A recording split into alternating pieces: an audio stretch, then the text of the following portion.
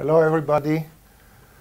Thank you for coming, many of you again. This is our second meeting of what we call the Brain Circle Home Edition. As I said last time, if you were there, we were planning to meet you all in Stockholm, but this didn't work due to the corona, so we are doing our home edition from Jerusalem. This time we have a very dense program, so we shall start without ado, and later on I'll explain what is going to happen. Please remember that you can ask me questions, chats, so I can respond to you and ask questions the speakers. Our first speaker today is our friend, our colleague from computer science at the Hebrew University, Professor Amnon Shashua. Amnon Shashua is at the computer science, studied originally at his PhD in MIT, brain and cognition, so he's connected to the brain. And in 1999, he founded the Mobileye. I'm sure all of you know about Mobileye. He's now director of Mobileye, the president of Mobileye, and also of Orcam, which is another startup, a wonderful startup for the aid of people with vision difficulties. Amnon did not give up his research, and for me it's extremely important. I just looked at his publication this year, so you may know that among all other things that he's doing, the Mobileye, the Orcam, Intel, and all this presidency, he's still absolutely a scientist. He published more than 20 publications this year, both in patents and also in computer vision, machine learning, which is his field. Thank you very much, Amnon, for coming. I know how busy you are. We will have with Amnon 30 minutes, 20 he will talk, 10 hopefully you will ask questions and we can interact with Amnon. So Amnon, the stage is yours. Welcome. So I thought to give kind of a bird's eye view of the past few years of the research we have been doing in my lab, a few number of PhD students and master students, looking at fundamental issues and riddles in deep learning. So I'll start the connection to pattern recognition, connection to language understanding, connection to quantum physics. There are many interesting connections that we published over the past few years, which I'll try to summarize in the next few slides. I'll start with the type of network architectures. The first one is the classic network architecture, where you have an input layer of neurons, an output layer of neurons, and in between hidden layers of neurons. And each neuron is connected to all other neurons in the preceding layer. It's kind of a fully connected network. That's the kind of classical networks of the 80s and 90s. Then came the convolutional networks, which created a revolution in pattern recognition, starting from 2012. All computer vision today, in the past 5 years, they look very, very different in terms of performance than what we were used to in the 90s and in the early 2000s. You can now empower autonomous driving. You can do pattern recognition in certain narrow domains that rival human perception, like in face recognition, like in specific object type of recognition. And these convolutional net is an architecture of a network. And this particular architecture has two riddles. One riddle is what is called depth efficiency. Why is depth important? And it turns out that the importance of depth can be described as the following property. If you have a network of a lower depth, in order to represent the same class of functions of a network of a higher depth, you need to grow exponentially large in terms of the width of the network in order to create the same family of functions. So this is called exponential efficiency. And this was a riddle back starting from 2015, 2016. 2016, we published our first paper in COLT, which is the Conference of Learning Theory, which we proved the result, which at that time was an empirical result, that shows that there is an exponential depth efficiency with convolutional networks. Another result has to do with inductive bias. Why are these convolutional networks, why is this particular connectivity pattern of convolutional networks so successful for pattern recognition? So there's a specific inductive bias that has to do with the way the network is connected. And this is another paper that we published a year later. Then comes the connectivity, which is called RNN, recurrent networks. And when you think about recurrent networks, you have a network from input to output, but then the hidden layers are connected over time. These RNN networks they also at a certain point in time were very, very popular and used. Today they are less used for reasons I'll explain later. In terms of natural language processing, or machine translation, RNN were the architecture of choice. And there also one can prove that depth has a efficiency related to it. In terms of memory, if you look at, you have a long sequence, say, of characters, the network can remember long sequences if you have depth. If you don't have depth, then the size of the network needs to grow exponentially large in order to create the same effect. Then comes the recent architecture called self-attention networks. These architectures, they're called the transformer or BERT, originated from Google research, and then caught fire in the past 2 years. These architectures are the architectures responsible for the recent success of natural language understanding. And what's interesting about these architectures is that it's fully connected on one hand, but the weights are input dependent rather than being fixed, as in the past architectures. And there are certain riddles of what makes them so successful. There's also depth layers related to these types of networks. What is the role of those layers? But we know that from an empirical standpoint, these architectures are creating a revolution in natural language and understanding. It's not yet as the revolution that was in pattern recognition, but it's getting close. So as I mentioned before, when we're talking about convolutional nets, why deep learning can in bounded depth network replicate a deeper one? And the answer is no. It will have to grow exponentially large in order to replicate it. So this is the fundamental property of deep networks. Why depth is so important in convolutional nets. This was the first result. Then we continued to looking at the connection with physics. There's an architecture in quantum physics called tensor networks, and it looks very, very similar to the architecture of convolutional networks that computer scientists use. And there is a way to transform one architecture to the other and create a representation of wave functions. And we published in PRL, Physics Review Letters, back in 2019. We showed that deep convolutional nets, we can represent highly entangled systems much more efficiently than any other previously known approach, including other neural networks that were used at the time. And then we also looked at the issue of optimization, how to optimize large systems, large quantum systems. And we published another PRL paper earlier this year, where we can show that we can create techniques using computer science, a quantum sampling optimization scheme that we can increase the efficiency by 3 orders of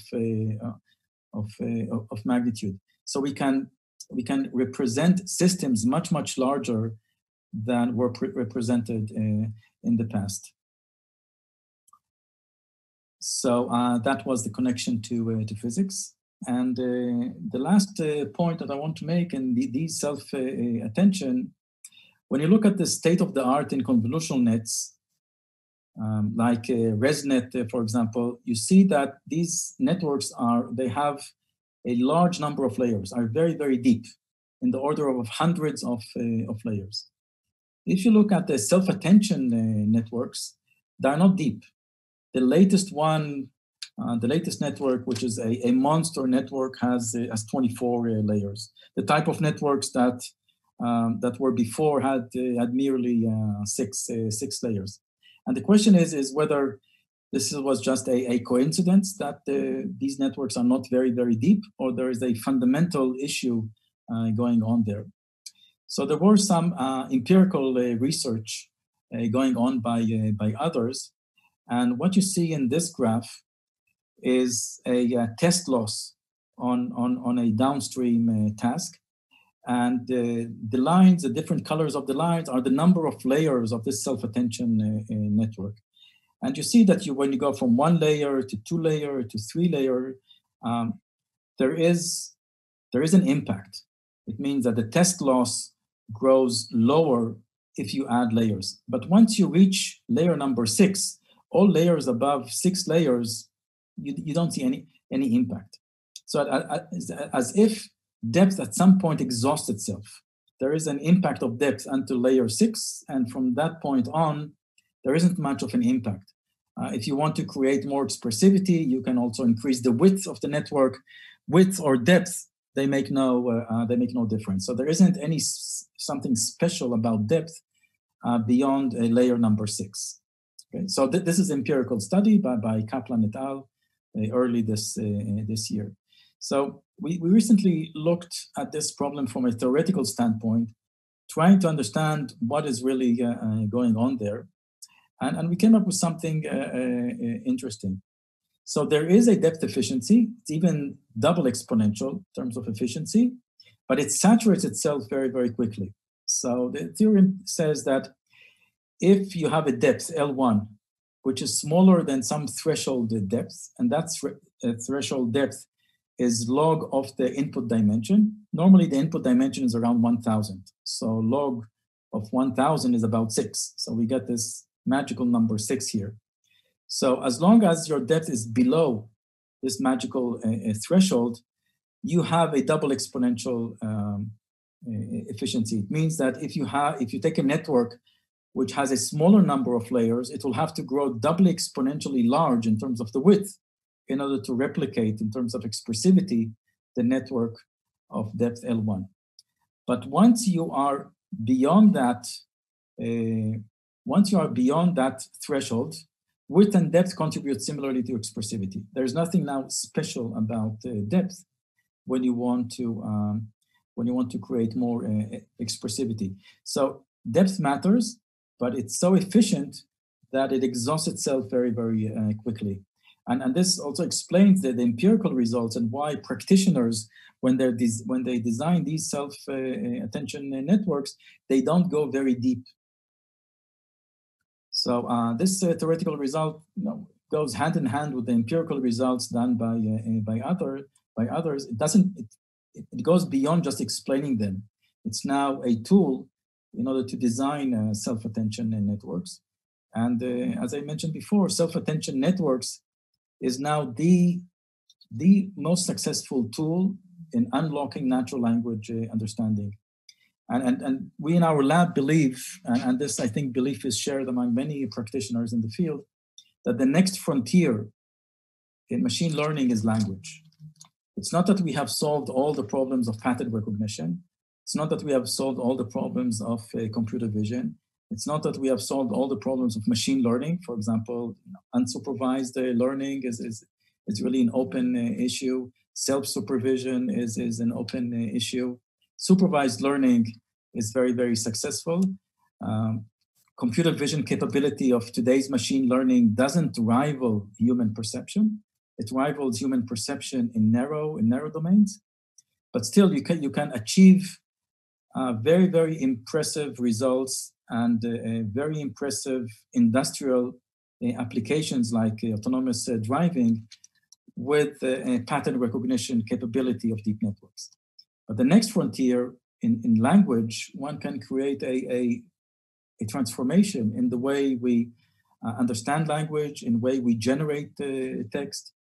One can think of a machine that is able to understand language and generate text as, say, word processor 2.0, where we just express our ideas and the machine would write the document itself, or a machine that can understand academic papers or understand manuscripts, make the connections and suggest new areas of research. This could be a very, very big transformation. And self-attention networks is a very, very important tool in this new frontier, and understanding the theoretical limitations and understanding the riddles of what makes it work is very, very important in our lab. So I'll stop here, and I'll be happy to answer any question. Thank you very much, Amnon. Amnon, can you hear me? Yeah, I can hear you. Wonderful. So we have one question from Emily. This is a technical question, so maybe you can explain it better than I. What are the implications of exponential networks for artificial intelligence and the development of computer based on multiple factors instead of just binary ones? Maybe you can explain it better to the audience, because I don't. It's not my own field, so it's hard for me to explain. The exponential depth efficiency. The exponential depth efficiency is that if you have a network of a certain depth, and it expresses a certain family of functions. If you now design a network with a lower depth and you want to express the same richness of functions, you'll have to be exponentially large. And this is the true value of depth. This is why deep networks are much more successful than shallow networks. Because back in the 90s, one hidden layer networks were very, very popular. People didn't go into depth because optimizing those networks were very, very difficult. But the theory of depth efficiency shows that you should make an effort of optimizing deep networks because depth is very, very important. It's exponentially important. This is what entails in depth efficiency. Okay, there is another question from Hadar. Do you believe that there is a connection to the number of layers that you are using for your machine vision to what happens in the brain in terms of depth in our visual system? Are we using deep networks, so to speak, in our visual system, similar in some sense to what you are using in your autonomous cars or in your research? The human visual system, the human system or the human brain is much more complicated. It's not just feed-forward. The type of networks that we are dealing with and the industry is dealing with are mainly feed-forward networks. And we know that in the human brain, there are all sorts of oscillations. It goes back and forth. It's much more complicated. It's not as deep. I wouldn't say that we are talking about networks with the depth of 100. So it's not as deep. And it's an interesting thought, because when you look at the self-attention networks, you don't need to go so deep. So maybe self-attention networks are more similar to what is going on in the brain than convolutional networks. So I have a question. Yes, please, Chaim. Can I ask you, Amnon, a question? Can you hear Chaim? Can you hear me? Yes. So, Amnon, can you tell us a little bit, a taste of how you bridge between your theoretical machine learning research and real-life applications in Mobileye? I wouldn't call it a bridge. Theoretical research is very important because this is the only way to deal with fundamental problems. Because if you don't deal with fundamental problems, you quickly saturate and reach a glass ceiling. If all what you do is implement the state of the art that exists in the industry at a particular point in time, you don't have an edge over others. In order to have an edge, you need to really take a step back and look at the fundamental problems. And once you understand the fundamental problems, then you can leap. You can create architectures because you have a deep understanding of what makes these systems work. So for example, in autonomous car, what we need to build is not only the perception. We need to build also the decision-making of the car, because the car, once the car understands the surrounding, where all other road users and what are they doing, and stationary objects, all what is necessary in order to understand the roadway, the car needs to make decisions to change lane, not to change lane, how to interact with other road users. It's kind of a multi-game strategy, multi-agent strategy. Another thing that a car needs to optimize is how do you balance safety and usefulness. There is a significant AI going there as well. It's not machine learning type of AI, it's more rule-based AI. How do you reduce the richness of decision-making into a small number of principles? Seems like the Asimov robotic laws, something of that nature. So it's perception, decision-making, and balancing safety versus utility that are three main principles of making an autonomous car. But really the building blocks, the pillars, is a really deep theoretical understanding of what makes architectures work, what makes a specific architecture work. For example, people think about end-to-end networks. You can build a monster network that will take as an input, the incoming video from cameras around the car, and output the steering commands, steering and throttle and braking commands. Just like with language. Today, language, when you think about machine translation or question and answering in language, it's a monster network that receives an input, a sequence of text, and the output is the downstream task, whether it's a question and answering or whatever. You can think of something similar in that way also in autonomous driving. Input coming in, which would be videos, output that will come out would be the steering and throttle. And people kind of toy with this idea. But if you have a deep understanding of the theory, you understand from a sample complexity point of view that you will quickly reach a glass ceiling there. That the architectures that you'll need to build will grow exponentially large in order to start meeting all those corner cases that are very rare in the scene. So you better build an architecture which is decomposable. That you infuse your prior knowledge of how to break down the problem into different networks rather than building one humongous network because there's sample complexity. Now, normally, practitioners, they don't go into issues of sample complexity. It's more they have a hammer and then they try to use it as much as possible. And this is where really the point of view of a theoretician comes to play. Once you have a deep understanding, you can do things that are much more clever than going brute force with the problem. Question, of course, I could not resist even asking it myself. This is from David Sikorsky from Geneva. When do you expect fully autonomous cars to reach the mainstream market? Okay. Amnon. So we are, it's a journey. We believe that 2022, and we are on track for 2022 to launch a fleet, a robotaxi fleet of around 100 cars without a driver. It's a big task. It's not only a technological task, it's also a regulatory task.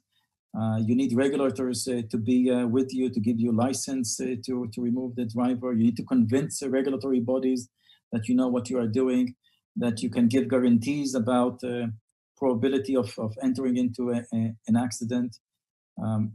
But all of this is converging towards 2022. From robotaxi, it will take a number of years until this technology would reduce its cost, would have sufficient practice with regulatory bodies in order to go mainstream into consumer-level cars. I believe it will not happen before 2025. So it will start 2022, It will start moving into consumer vehicles minimal 2025 and probably later. And by 2030, maybe 5 to 10% of cars will be autonomous enabled. It's a long journey. Long journey. Wonderful journey. Maybe I know that you have to leave very soon, Amnon, so if it's okay with you, one last question from Simon Kaflon. With those architecture that you are using, are you trying to mimic the brain? Are you inspired by the brain, or you look at it as a separate architecture, independent of what you know or learned or what we learned about the brain? I can't control it. Or can you be inspired by what we learned about the brain to improve your technology? So I think it's very, very important to know the latest research about brain modeling. Whether these particular architectures, they try to mimic the brain, I don't think they try to mimic the brain, but being inspired by the recent research of brain modeling is very, very important. I believe at the end of the day, they will converge, but it could take many more years. Yeah. Okay. I just wanted to tell everybody that what you call a neuron in the deep network, this neuron is, of course, simplified element, but it has this on-off or 0-1, like something like neurons. They do also fire or not fire. You have synapses, connections, which can change their efficacy. So it's already inspired by the neuron. There are networks, deep network, not as deep deeper than in the brain, but there is already inspiration. And I believe myself that the inspiration will grow, and maybe there will be new tricks, and as you say, recurrency and more sophisticated networks inspired by the brain. There is a very nice paper, recent paper in Science by Shimon Ullman, who is our friend and was your supervisor at some point in Science, about what can AI learn from neuroscience. Highly recommended paper. Thank you very much, Amnon, for being with us. Very interesting, very inspiring. Thank you very much. Hope to meet you soon. Bye-bye. Bye, shalom. Toda rabba. Okay, so we are coming now. Now we are more relaxed because we have more time. So I just want to introduce again, we are talking from Jerusalem. This is the Edmond and Lilith Safra Center for Brain Sciences, the new center in Jerusalem that is trying this reach out to the public, to you. The Brain Circle itself is an idea to involve people that love the brain, that want to know about the brain, typically, as I said, physically. And I hope that by the end of this meeting, and also the next one that we plan maybe for September, you will consider joining physically the Brain Circle. So I want to introduce the next speaker, our colleague, friend from ELSEC and from computer science at the Hebrew University, Professor Naftali Tishby. We call him Tali, if it's okay with you, Tali, because I can't really think of you as just Tali. So Naftali Tishby is a professor in computer science and at ELSEC. His background is physics. He did his postdoc in MIT in physics and then shifted to be interested in the interaction between brain, physics, and especially information theory. Tali Tishby is one of the most well-known worldwide researchers in using information theory to understand the brain and also brain-like machines. I'm sure you will hear a little bit about that, but I want to say a personal thing about Tali, because after all, we are friends of so many years. Tali is a man of all seasons, you may say. He's interested in music, he's interested in language, he's interested in art, he's interested in creativity. He's doing many things, interesting things. And also I want to say that he's the son of a very well-known Israeli professor in Kabbalah, Tali. So Tali, it's your stage, it's your platform to tell us a little bit about the AI revolution, the connection between brain and machines. Let's start, Tali. Thank you. Thank you very much, Idan. It's a little bit embarrassing. So I'm going to go to give a very different talk. I know that many of you are not experts in this field. And I just want to go down to the very basic questions of artificial intelligence, especially the way that we see it in everyday life. And there's a lot of misconceptions, many misconceptions about artificial intelligence and a lot of fear from artificial intelligence, which I want to address. So this is going to be a somewhat different type of talk, very basic and very non-technical. So again, I want to talk about AI, artificial intelligence, what was the dream, and what are really the achievements of artificial intelligence in the last few years, and some of the puzzles or questions that the success of artificial intelligence actually raising. I mean, so essentially there is a really big debate, or big philosophical debate between those kind of machines that we build. We heard from Amnon about some of the technical issues there, but essentially what we build are very simple concepts of what we call sensing, acting automata, which are essentially systems that sense the world, make decisions, and then act. So this is really a very primitive type of concept, and the question is really how far such machines, such very simple devices, how far are they from life and from what we call general intelligence in humans. And essentially, the surprising success of the last 10, 20 years in AI is really questioning the border between these two types of things, and essentially putting this question whether our brain or we are only sensing, acting automata, which is really one of the most fundamental assumptions of the center here in Jerusalem. I think we all essentially assume it, but there is a philosophical question here: can machines really understand? And where is really this boundary? And so I'm going to say a little bit about what this success is telling us about the brain. I guess that Chaim is going to say a lot more about it. And I really want to, at the end of my presentation, just to talk about the fear from AI. I mean, essentially, you have to think about AI as something going to be with us, just like the coronavirus, at least for a while. And it's going to change us in the sense that we are not going to be the same afterwards. But we have to think about it as essentially extension of us and not something which is going to compete with us. And I think this is very important. So I just want to do a very quick comparison. I mean, why do we think that computers and the brains are in some sense similar, and why do we believe that computers can mimic the brain and even compete with the functions of the brain? So we know that computers are built from something we call logic gates, which are essentially just very basic logic elements like AND and OR and NOT and things like this. And we know that the brain is built from very simple, although Idan will not agree with me, elements that we call neurons, which are essentially some sort of gates. They're more complicated than AND and OR, but they're not much more complicated. They take many inputs and generate an output, which is complicated, but can be mimicked by a gate. And then we know that in computers, we're using these logic gates to do what we call logic circuits, which are essentially elements that compute things like addition and multiplications and things like this, where the elements of the brain are more what we call small neural networks. We can have thousands of neurons and essentially function like an element that computes something. And we know that the computer is essentially a digital element of this. So essentially, we work with digits like 0, 1. It seems to be very different from the way the brain works, which is essentially a combination of analog and digital in the spikes in some sense. And there are other differences, which I just want to very briefly mention.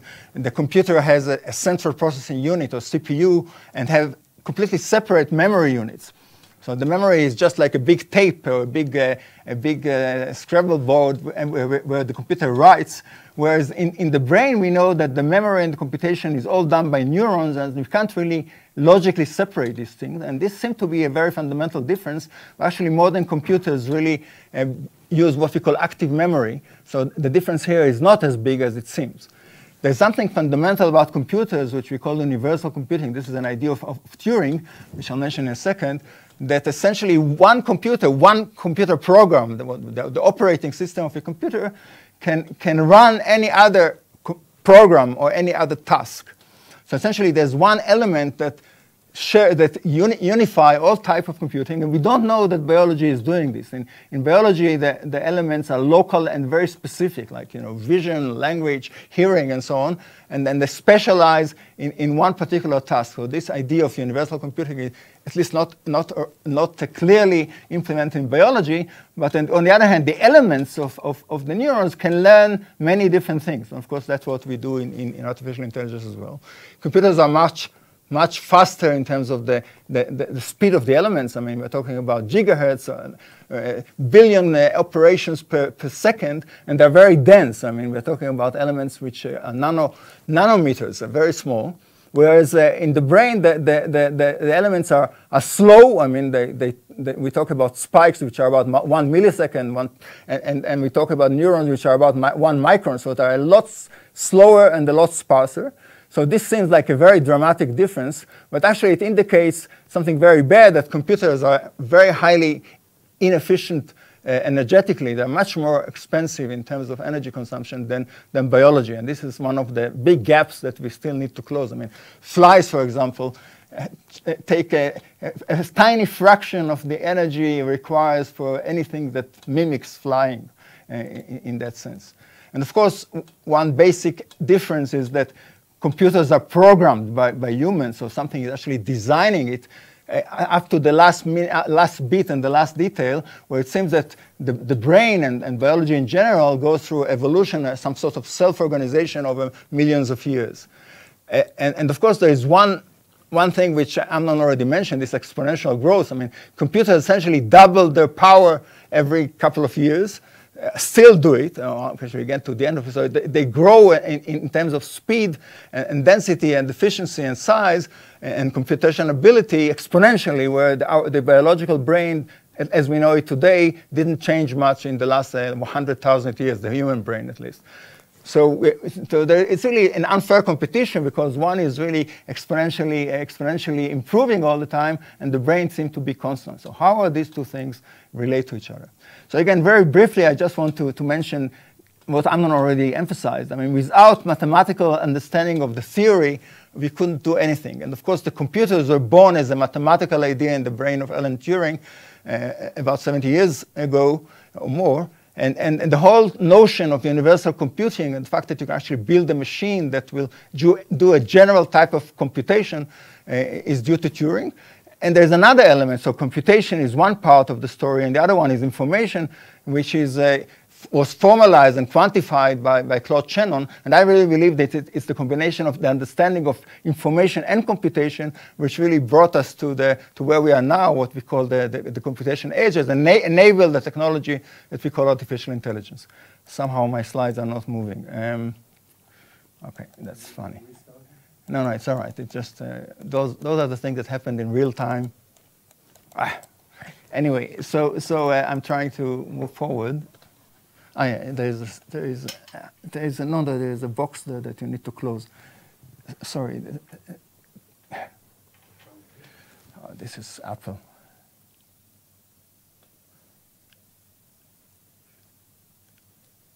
Close it. Yeah, thank you. So Turing is the father of what we call the Turing machine, which essentially is the father of the computer today. So the dream of artificial intelligence was really to create machines that look like us and behave like us, which are essentially indistinguished from us. That's really the essence of what we call the Turing test.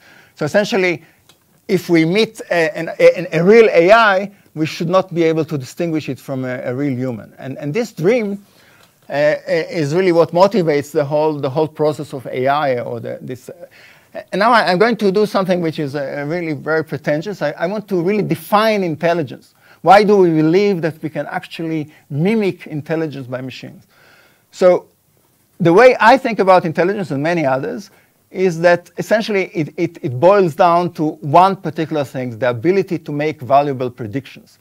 And if you think it's not only intelligence, it's life itself. I mean, life itself is all about systems that are able to exploit the past observations and sensations and whatever in order to make valuable actions and plans in the future. So if you think about it, the life of these two animals depends on the ability to know or predict what's going to happen in the next few seconds. And the deeper we predict, and the deeper in the past we remember, more intelligence will become in some sense.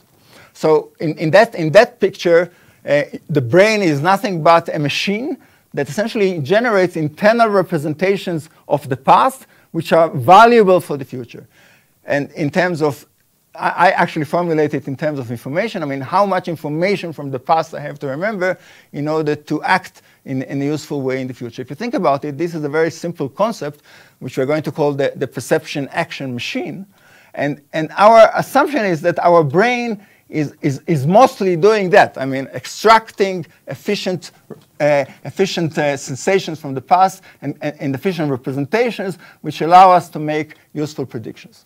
That's a fundamental concept for me, which really motivates all my research for many years now. And essentially, the question is, what are those efficient internal representations? Now, if you think about it, we are just like the cleaning robot at home. I mean, this is also a sensing, acting machine. It senses the walls and the dirt on the floor and so on, and then moves accordingly. So is there really a fundamental difference between this simple machine, like the cleaning robot, which has essentially the whole cycle? It has a memory, it has input, a sensory input, it has some control process, and then it acts. And is this all we are? I mean, that's essentially the question. I mean, is there any room for something like self-awareness and consciousness? I mean, clearly, we can't think about the robot as having consciousness. I mean, this sounds ridiculous. But when you think about the extension of it, I mean, let's think about playing chess. So playing chess is much more than that. I mean, we don't just sense and act. We actually plan ahead. And this seems like a fundamentally different story, but it turns out that we now understand the mathematics of control, that planning ahead is just extending the memory and somehow make longer and longer planning to the future. So in some sense, our concept of behavior in our center is really very much like the mice and the rats and the humans are not more than a machine that somehow encapsulates the observations from the past and code them in some funny way, like bits, and eventually then act in a useful way. So the basic assumption of artificial intelligence is that sensing, acting system like this can take us essentially anywhere. And if you look at the brain itself, it's really, largely speaking, divided into this sensory part, which is responsible for the perceptual memory of vision, of hearing, of sound, of motion, and so on. And then the acting part, which is the frontal cortex, more or less, which is responsible for short-term reactions, like moving my hands now, or planning this talk, or thinking about the long-term future. And again, so in some sense, the brain looks like a sensing, acting machine. And the question is really the fundamental question, I think, of AI is how far we can take this. Where is really the boundary? So where is the boundary between machines, automata like this, and things that we call understanding? And of course, when AI started in the 50s, there were many hopes, and then there were many failures. And if you look at the literature of the 60s and 70s, you're going to see many pictures like this, because AI was built on the very simplified or simple assumption that you can ask an expert, how do you do things? He will explain it to you and you'll program it. This is what we call expert system. But such machines, which were actually built in the 60s and 70s, never really worked for hard problems like pattern recognition or vision or language understanding, mainly because what we now call lack of generalization. They were essentially a table, what we call a lookup table. I mean, in this state, do this, in this state, do this, and so on. But there was no generalization beyond the particular experience and examples that the machine saw. So we understood this more or less in the 70s, or in the 80s, that something fundamentally is missing. We need this ability to generalize. But there was also a very fundamental criticism of AI, which I think the more sophisticated version of it is due to Roger Penrose in his very famous book, The Emperor's New Mind, where essentially he said, no, artificial intelligence can never be really intelligent because understanding, I mean, in the sense of, let's say, mathematical understanding of a theorem or understanding of anything requires more than this sensing acting machine. A machine like this, an automaton like this, which is this fundamental concept of Turing, I mean, something which has memory, has actions and sensing, can never do understanding. What Penrose actually argued is understanding requires what we call self-awareness. You cannot really understand without being able to. And this requires consciousness, and consciousness is not computable in the sense that a machine cannot have consciousness. And Penrose pushed the answer to quantum mechanics, which is very speculative. So where is really this boundary? And I know that I'm more or less out of time. I just want to show you that indeed the old AI even robotics was really a joke in the sense that we couldn't really control simple things like standing, walking, moving. I mean, actually, we were much better in sophisticated things like playing chess than in doing basic control. And I think that the change, the conceptual change between the old AI and something really happens here happened in 1997, where IBM computer Blue Brain, which was essentially a big lookup table of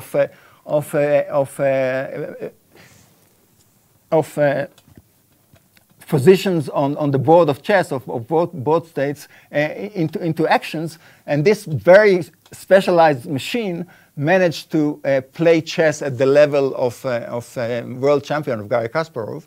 But the real revolution happens, and Amnon already mentioned it, in the introduction of neural networks. Chaim will also elaborate on this, which essentially these many layers of neuron-like, these caricatures of neurons, which are just these logic gates in many, many layers. And this suddenly, about 15 years ago, started to change the game completely, because all the problems that we could not solve in the 60s and 70s, like identifying dogs from cats or whatever, were suddenly solved by this particular architecture. And this raises a lot of interesting questions, even philosophical questions. Essentially, deep learning really made AI a real thing and something which really affects our life. And I'm just very briefly going to, it affects vision, it affects language understanding, it affects control, it affected the computational biology, drug design, and of course what Amnon already mentioned, natural language processing, understanding language. And again, understanding language was considered one of those things for which we need consciousness. But here are machines which are nothing but those sensing, acting automaton, and they're still, and they manage eventually, I mean, really one of the landmarks in AI is another game, the Go game, which was considered really very hard, and experts in AI and experts in game theory thought that this is never going to happen, at least not in our lifetime. But this particular deep learning, by essentially networks to play against itself, against each other, managed eventually to reach the level of the world championship in Go. Okay, I know that I have to finish. The question I want to pose here is really where is really this boundary between understanding and just doing sensing, acting? And is the success of AI really telling us that, driving cars, operating robots in surgery, or creativity? I mean, can we actually allow those machines to be creative, like showing them a picture of Van Gogh and the photograph of Stanford, and then asking them asking in some sense about using this deep learning version to paint Stanford as Van Gogh? I mean, is this creativity? Is this really breaking this boundary that we always thought is unique to us humans? And there are many, many examples like this. And so I'm going to skip all our contribution to this. I mean, we have our particular way of understanding how deep learning works by essentially focusing on the important and ignore the irrelevant. So it's one particular aspect that we know how to formulate mathematically, and I think it's a very fundamental aspect, how to ignore the irrelevant details of the problem. And this is what eventually, in my opinion, caused the success of these things. I'm not going to get into it much more than that. I just want to mention the fact that we are working on these fundamental issues of understanding AI and understanding how deep learning works in a very concrete and I hope very successful way as well. I mean, you already heard from Amnon a lot of successes. I just want to summarize by raising a few points. I mean, so what do we learn from the success of AI? First of all, it's possible to build machines, know every bit of it, and not understand how they fully work. I mean, this is a very strange thing. I mean, if you ask Idan, he'll tell you that if you simulate something, you understand. You have to understand. So it's not really true. I mean, we can build something and not understand how it works. The collection of, it also shows us, this is something which was not clear at all, that the collection of many simple elements, which are essentially just doing this very simple gates, threshold gates, can essentially perform very complex cognitive tasks like understanding language, like playing chess at the expert level, or driving autonomous cars. So there's some transition here from very simple elements. This is a proof of concept that simple elements can do it, and maybe the way we think about the brain is correct in that sense. And while the similarity to the brain is still superficial, I mean, similarity between deep learning and AI is still superficial. It challenges the view that our brain is more than an automaton. And again, I think challenges, let's say, Penrose and other things, other people, many people who think that we have more than just sensing and acting systems. And I just want to emphasize the fact that AI is going to stay with us and enhance and improve humanity, not replace it. So don't worry about it. It's just like, you know, we don't think about glasses as something which is not natural. Glasses improve our optical deficiency. AI will improve some of our intelligent deficiencies, and maybe will make us much more equal. I mean, so not being intelligent will not be such a bad thing as it is today. Maybe. Anyway, it's here to stay. Thank you very much. Thank you very much, Tali. There are many questions to be open now. I don't think we should open the discussion now, because let's go to the next one and then we shall have a discussion. But there is one question, just one question, because we need intermission between you and our next speaker. So David Sikorski asked, how do you define self-awareness? When will you know that a machine has a self-awareness? No, so one of the questions is that maybe we don't really need it. I mean, so in some sense, AI is pushing the boundary. And what is self-awareness, what is consciousness, what is intuition, I mean, there are many things. Emotions. Emotions. So unless we attribute to these machines self-awareness at some point, so it's some sort of a collective behavior that emerged from these very simple elements, and therefore they have self-awareness because they behave as if they have self-awareness. So my definition is Turing definition. It's just, he told us the simulation of intelligence is intelligence. And I think that simulation of self-awareness is self-awareness, but we have to deal with it. Yeah. Okay, we'll have a discussion. Thank you very much, Tali. We'll continue it. By the end, we shall have a discussion among all of us. Okay, so it's my pleasure to introduce the next speaker. Many of you know Chaim already from the audience, more than 100 people that listen to us now, but still, Chaim is a physicist, a solid-state physicist, studied in Bar-Ilan, then in Harvard as a postdoc, then in Bar-Ilan, and now in Jerusalem for many years. He is actually one of the fathers of ELSEC. It was, at some point, it was called the Interdisciplinary Center for Neural Computation, the ICNC. That's where I met Chaim, and we became very close friends. So this is one advantage of having people like Chaim near you and Tali. Chaim is actually one of the main physicists who brought physics into brain research and established a field that is called a computational neuroscience or neurophysics, which is very powerful field connecting what we know about the brain to machines, as you hear today. Chaim actually studies many aspects of the brain. You won't hear it today, but Chaim studies vision, motor control and movement, memory in brain and machines. Chaim knows a lot. He's interested in free will.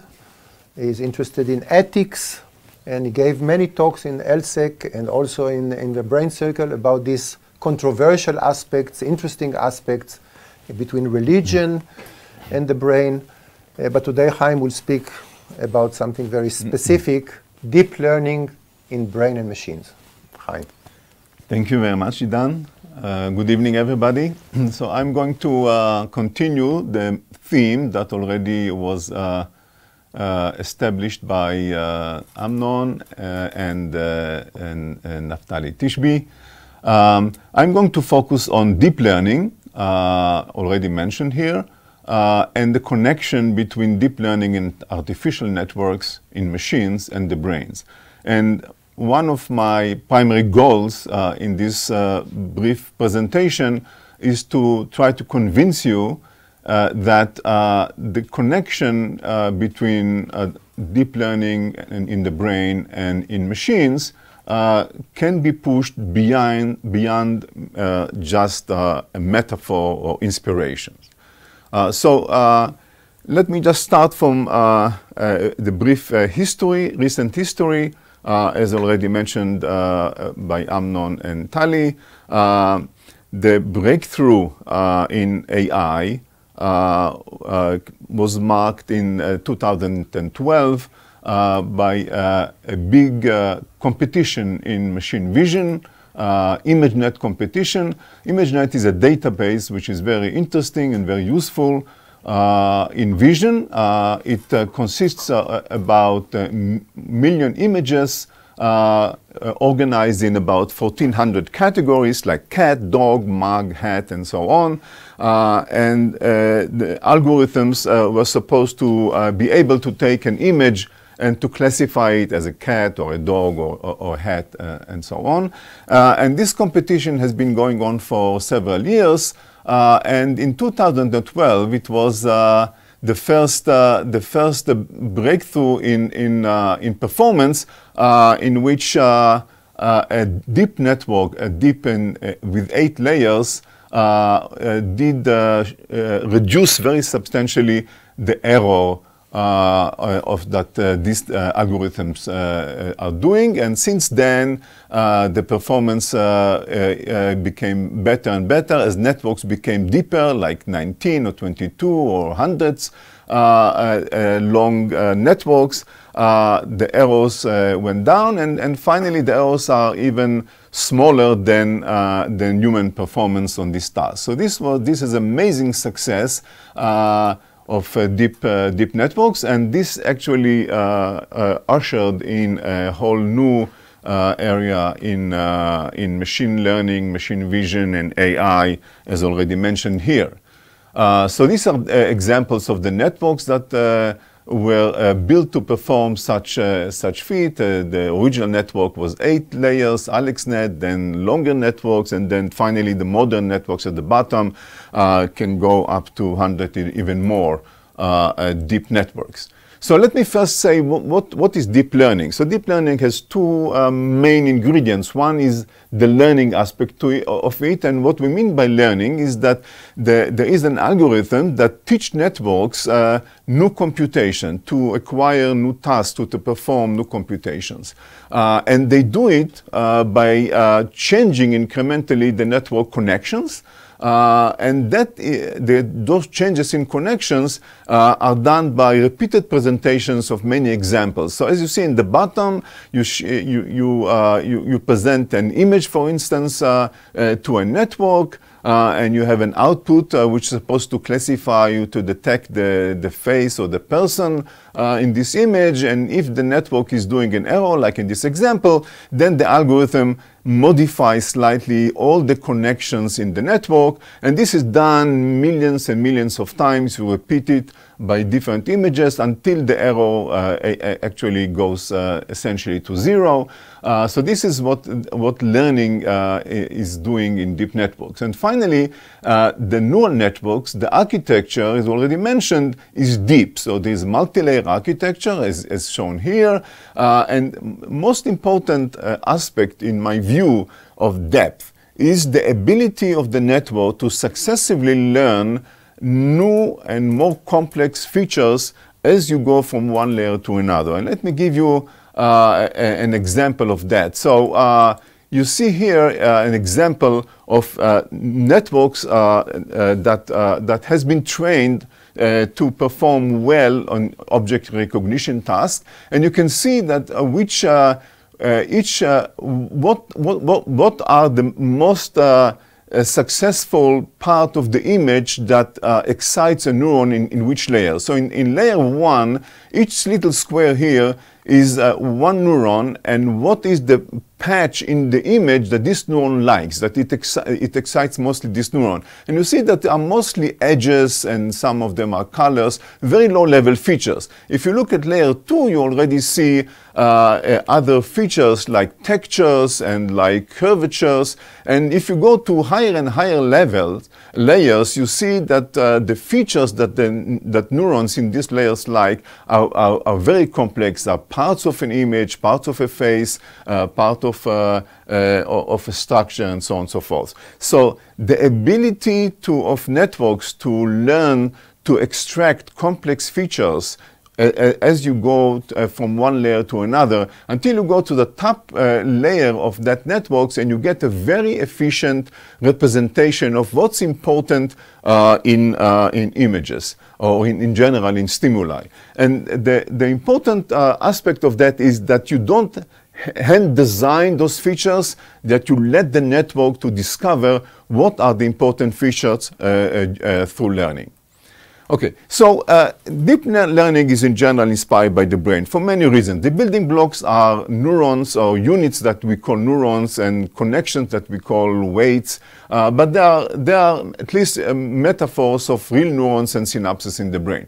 The architectures are similar to some extent of hierarchies of brain sensory systems. Learning mimics the learning of animals and humans that are incrementally acquire skill through experience. Attention is the fact that we represent stimuli, we understand stimuli in their context. Creativity, that networks are able not only to react to stimuli, but also to be generative, to imagine, to change images in artistic fashion, and so on and so forth.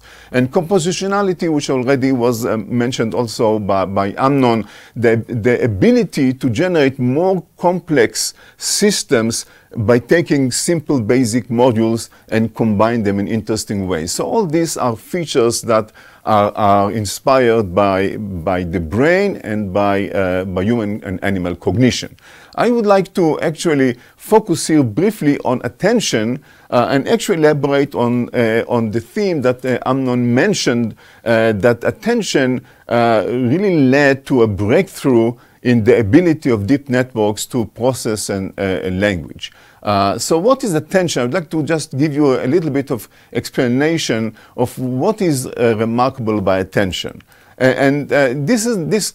can see it by this example. So if you want to process, to translate, to understand the sentence like the animal didn't cross the street because it was too tired, versus the animal didn't cross the street because it was too wide. So it's clear that you cannot, on one hand side, the machine has to process one word at a time to translate or to understand it, but on the other hand, it's clear that the words have meaning which depends on the context. So a machine that uses attention is able to discover that it in the first sentence is attended by the street, by the animal, and the street, versus in the second case, the same word it is strongly attended by the street, because it corresponds to the street in the second sentence, and it corresponds to the animal in the first sentence. And again, those attention influences or the context of the entire sentence, how it influences the interpretation and understanding of individual words in the sentence, is not hand designed, because this is too complex and we don't really have a set of rules that we can actually apply efficiently in machines. But through learning, with the attention modules that Amnon mentioned, machines discover those relations and can use them very efficiently in language processing. And you can see it also in the combination of language and vision. If you build a machine with attention, is capable very efficiently to interpret scenes. For instance, in this case, as you see here, the frisbee is generating an attentional searchlight on the spot of a patch of image which has the frisbee, and here the dog. Then you see here the attentional searchlight which is attending when the word dog appears in the sentence to the particular part of the image which contains a dog. And this is very reminiscent of the idea of attention as a searchlight, which takes a complex stimulus and at any given time attends to the relevant part of it, which is well known from cognitive and systems neuroscience. So here I want to give you, to show you an example of today's ability of language processing. So this is an interview by The Economist with an expert about predictions for what happens in 2020. So the question was, which technologies are worth teaching in 2020? And the answer is, I would say it is how to narrow down the list. The most important, artificial intelligence, which is becoming exponentially more powerful. And so on and so forth. There is no time. You can read it yourself. Do you have any other predictions in 2020? The last question was. And the answer was, I'm not a futurist, but I do think there will be significant political change. I think there will be major changes in EU, particularly if the British leave, etc., etc. Now, the funny thing is that this interview was conducted between an editor in The Economist and the state-of-the-art language processing deep network machine.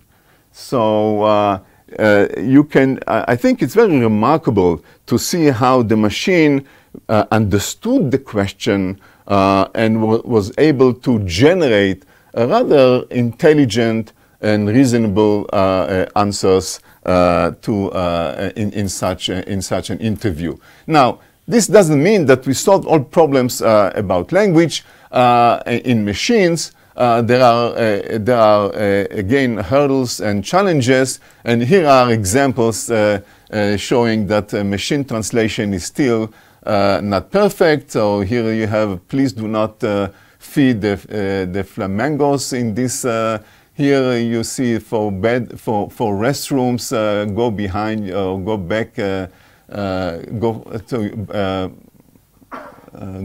back, forward you behind, or eating carpet strictly prohibited. So these are very funny examples of failures of machine translation. So this is not perfect, of course, but there is a huge breakthrough by the combination of deep learning and the insight that in language and in many other applications, but particularly in language, it is very important that the machine takes an item, in this case a word, and process it not in isolation, but in its attention field, or in the correlation or context of this word across the text, across the sentence. And this is done through learning and let machine discover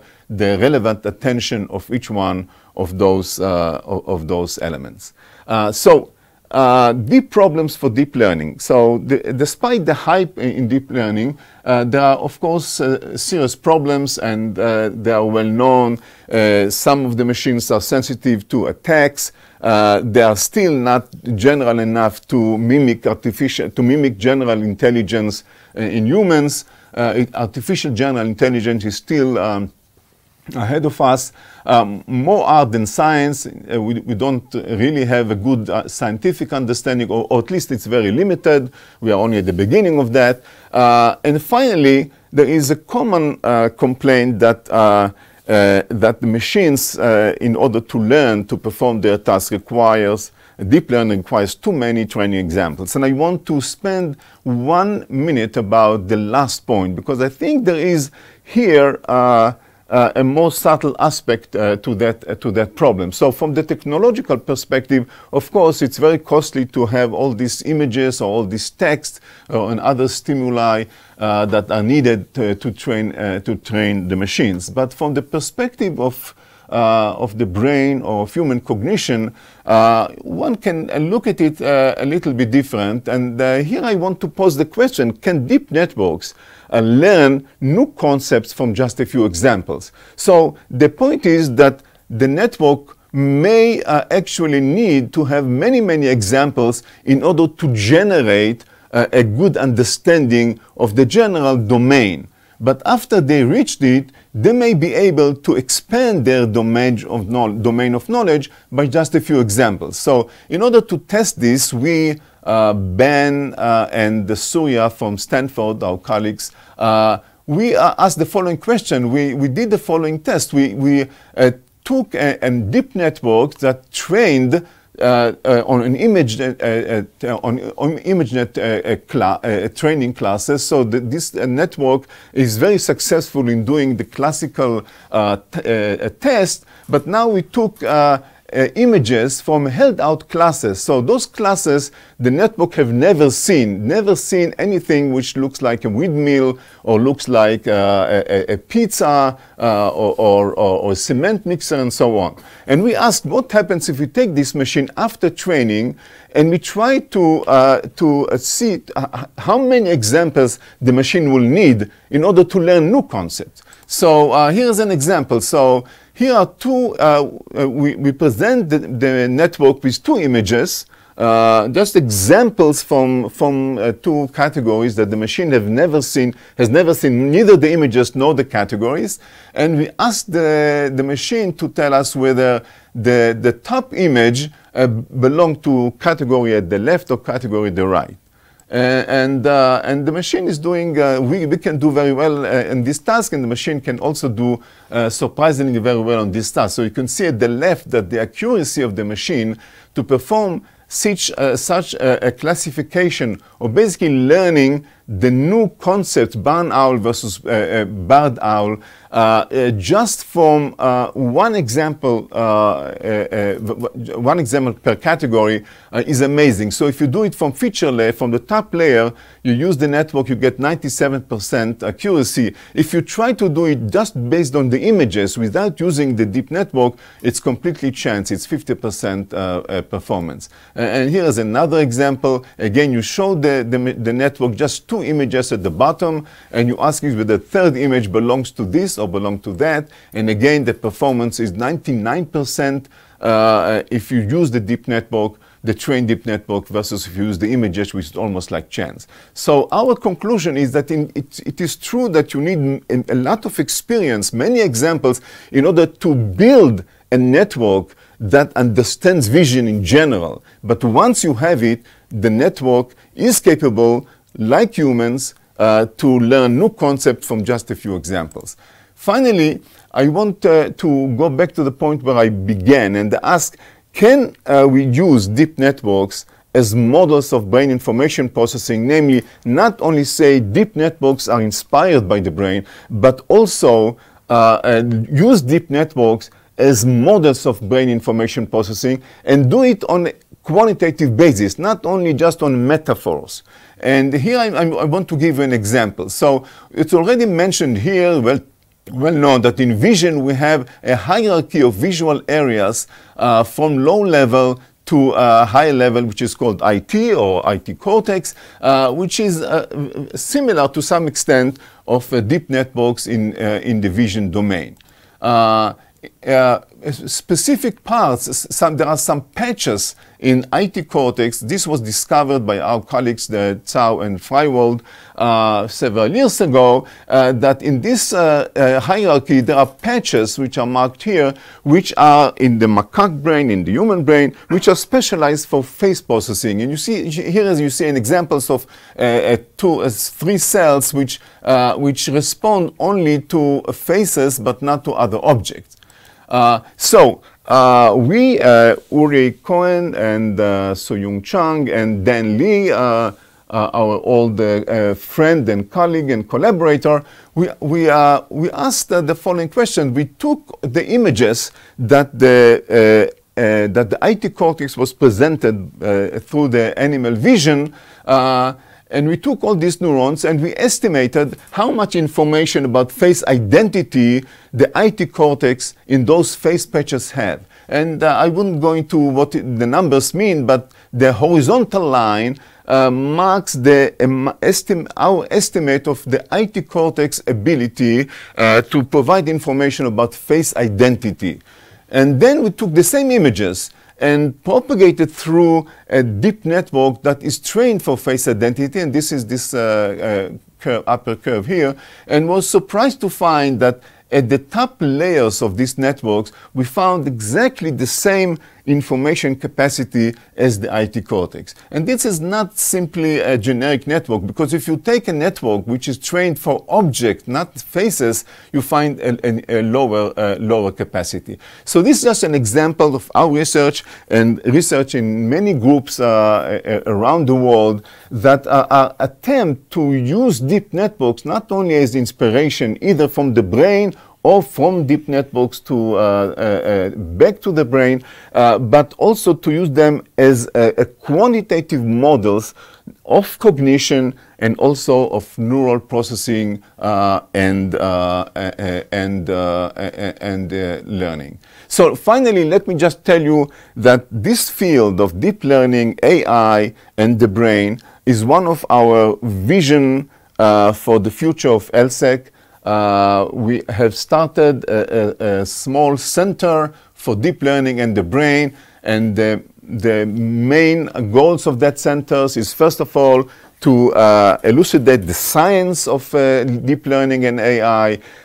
Secondly, to develop applications which are specific to brain data, either brain data analysis, either in the lab or in the clinics, to use AI models, as I described, to new models for neuroscience, for understanding the brain, to develop novel algorithms, brain-inspired for AI, and finally to promote collaborations with industry. We have excellent resources, because in addition to LSEC, we have fantastic computer science department. We have groups of physicists that are interested in the field. We have connections to 2 medical centers, Hadassah and Shari Tzedek. We have very close international collaborations, and we have collaborations with industry,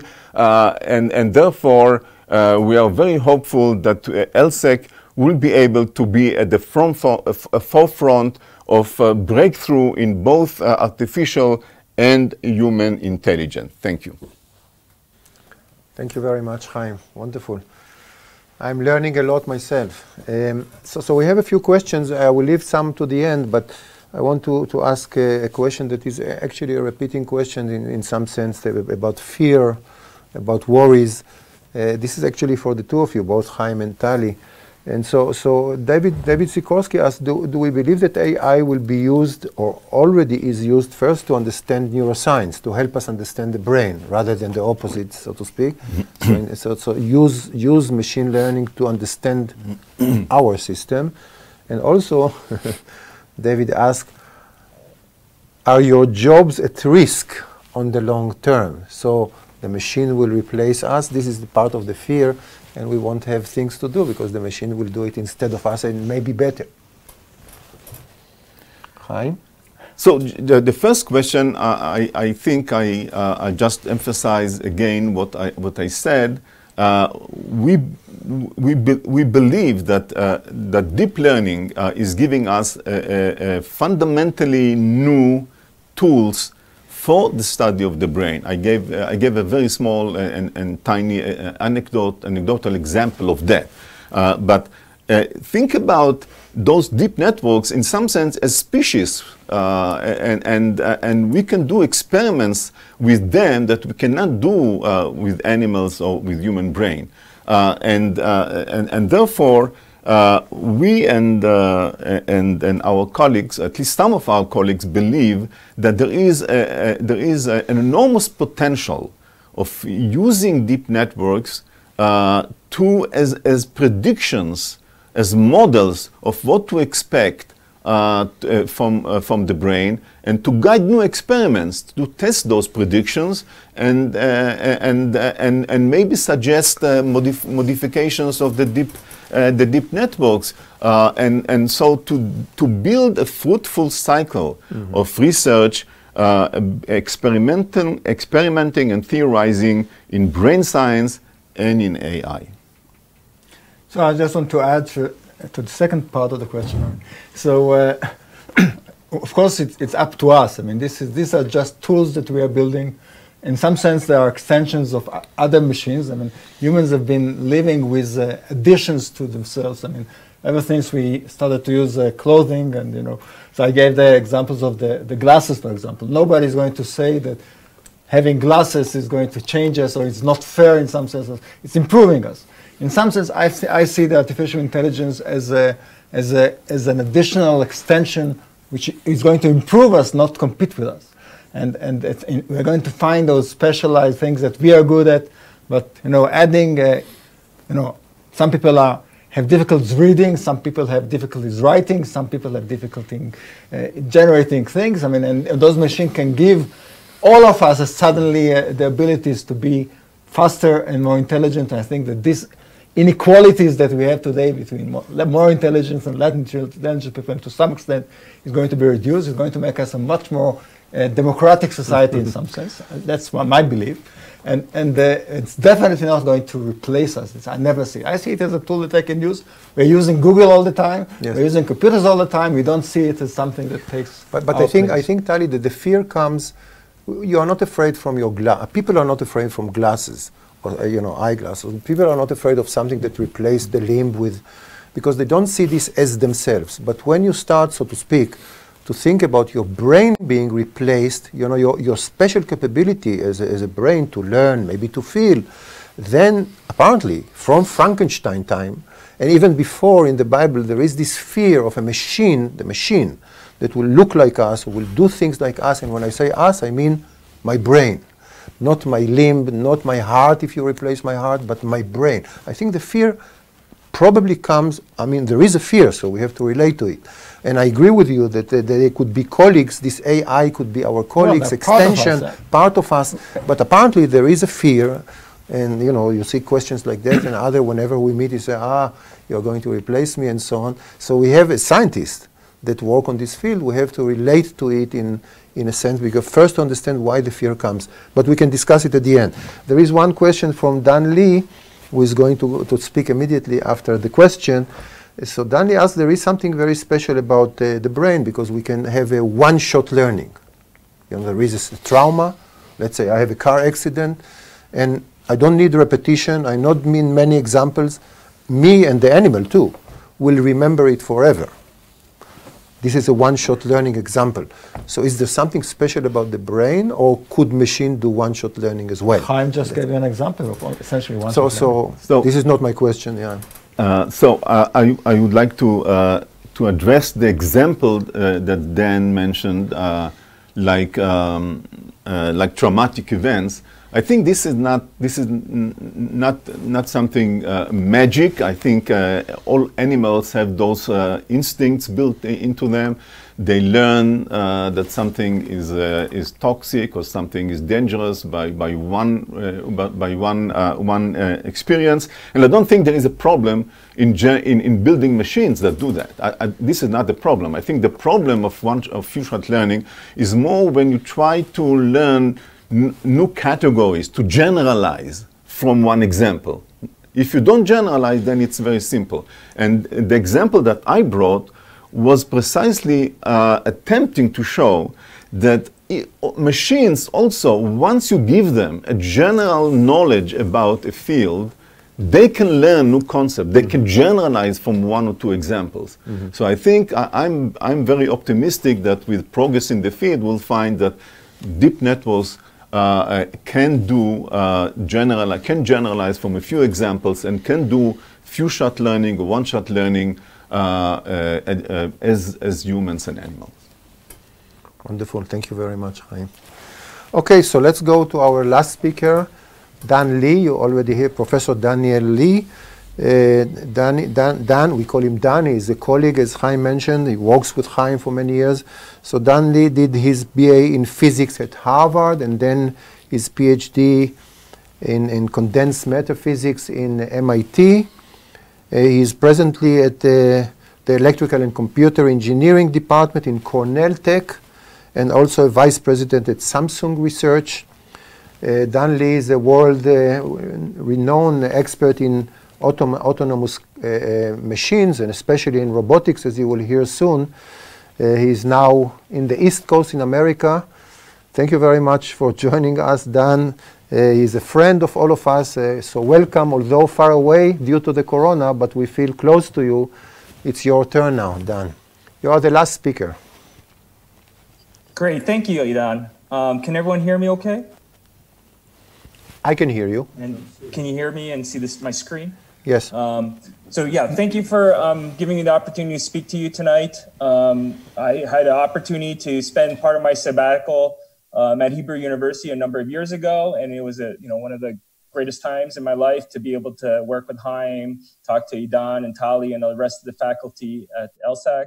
And I think it's a wonderful program, and I hope you continue to support it to the fullest extent, because it allows folks like myself to have an opportunity to learn from the experts there as well.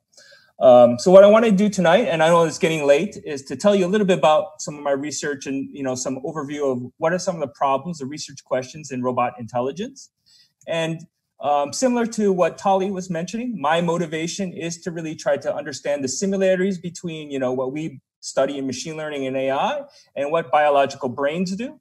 And really, I think the fundamental question is, are we missing something as scientists, right? Is there a secret sauce in the brain somewhere that we haven't discovered that is limiting, our ability to make machines as intelligent or as kind of smart as humans? And I think that's really the central question here. And you can study it from a biological point of view, or you can study it from an engineering point of view. And I hope someday that we will be able to merge those two points of view sometime in the near future. So one way of doing this kind of comparison, and this is kind of one technique that people have been studying, is to quantitatively compare human performance versus machine performance in, say, a competition. And so we've seen, different kinds of games being done this way. So, we now know that games such as chess, trivia contests such as Jeopardy, the game of Go now have all been solved by machines, right? Now, if you are playing any of these games and you play against, a computer, you essentially have no chance of winning as a human being, right? And this is kind of why I think there's been a lot of excitement in AI, is that, whether we are getting to superhuman levels of performance across the board, especially given this kind of evidence. However, let's talk about robots, right? And as Idan mentioned, this has been a dream, maybe a nightmare, all the way since, early literature, like the legends of the golems, right? We have this dream or, vision that we can build machines that can kind of perform things like us and can kind of replace human beings to a certain extent. I hope some of you are science fiction aficionados. You can, if you recognize some of these robots, it's great. These days, the students in my class can only recognize one or two of these, whereas I think some of the older folks here can hopefully recognize Data from Star Trek, HAL from 2001, which is now should be a historical movie, not a science fiction movie. And of course, Gort is from the day they were stood still. And these are all the similar, motifs that, humans are able to build machines that kind of have all these abilities to think and reason, just like we do. But where are they now? So, where are these robots? Given that we can build machines that can play Go, that can play chess, why don't we have a robot that does your dishes for you, right? Why don't we have a robot that picks up your, the toys after your kids throw them on the floor, right? Where are they? Okay, and what's limiting us from creating these machines? All right, so the reason why it's different to make a robot is that they have to actually interact in what we would call the messy physical world, right? As opposed to a virtual game environment, all right? Or, what's the difference between the physical world and a virtual world? Well, in the physical world, you have so much more uncertainty. The dynamics are uncertain, right? You have things like friction. You have so many more continuous, high-dimensional, continuous parameters. Whereas in a game, you have limited, places you can move. You have a discrete space in terms of the number of actions, the number of states you can have. The real world really has all these uncertainties, and it can be what we call non-stationary, right? You could have something that learns to do something in the summertime, but here on the East Coast, that will fail if you go outside during the wintertime, right? The outdoor conditions are completely different. And these machines can't handle that kind of changes in terms of the domains and being able to deal with all this kind of new data, right? And that's really, I think, one of the critical issues is our AI and our machine learning is not good enough to handle this level of uncertainty and dynamics and kind of other adversarial agents and those kinds of issues. All right. And the way we try to do this, right, is what Tali mentioned in his presentation, is that we have a nice paradigm where we try to mimic human intelligence by breaking down the robotic problem into what we would call sensing, planning, and then action, right? We want to first take in information from our sensors, vision, smell, touch, and try to then take that perception and try to then use that information to build what we call a world model, our understanding of how the world's gonna, what the state of the world is, and predicting what the state of the world will be at, say, a future time. And then once we have the state of the world, we then try to make decisions or plans accordingly to try to maximize some sort of utility function. And then once we have a plan, we have to execute those plans. So then we have to, deal with motor control and being able to actually act on those plans. And once we try to put all those things together, then we can build an autonomous system, an agent that acts according to like how, we model ourselves. And so this is how you would actually build something, say, like an autonomous vehicle that Amnon talked about, right? You take in perceptual information from your cameras, from your IMU, from your different sensors.